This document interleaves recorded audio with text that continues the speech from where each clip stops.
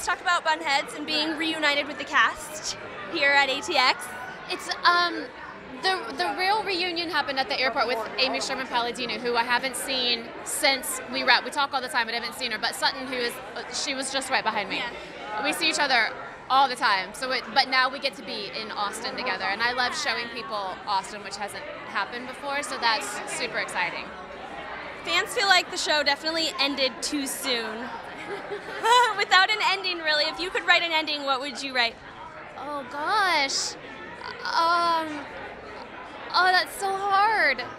I think Truly marries Davis, the one-eyed plumber, and all the girls get into Joffrey Ballet and everybody lives happy.